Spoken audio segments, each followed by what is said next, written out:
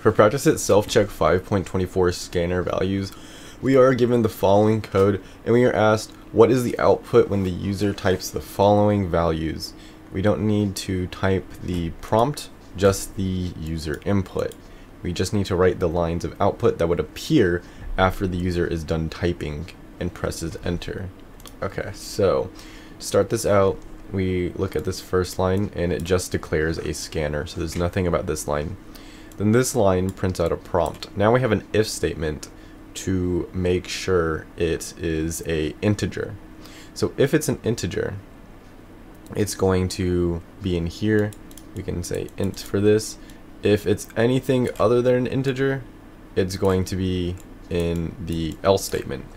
So the first thing we're going to look at is Jane, and it will fall in our else statement because it's not an integer.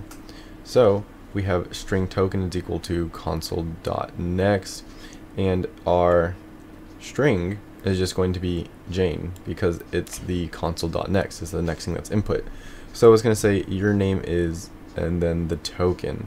So this will be the output. Your name is and then Jane. If we do this here, we can write and then submit that, and we can see that that part is correct. Now if we look back at it, we have this 56, and this 56 is an int, so it's going to be in this int part. And this is if console.hasNextInt, which it does, we're going to be in here, an int number is set to console.nextInt, so our int's going to be stored in this number.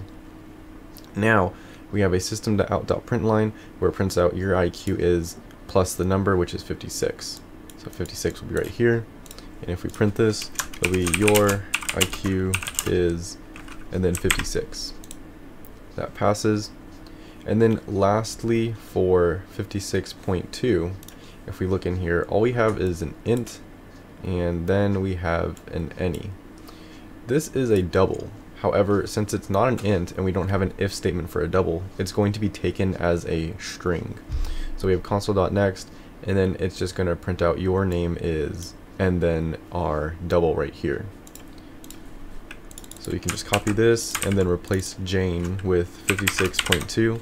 If we submit this, we can see that we've passed the test. And this is the answer for the following code. Again, the last reason why this part, even though it's a number, is not passed into int is because it's a double, and this else statement or this else if statement takes care of anything. Even though it's an integer or a double or whatever, if we have a .next, this .next will consider it as a string and take it as that. So that is the answer to this problem.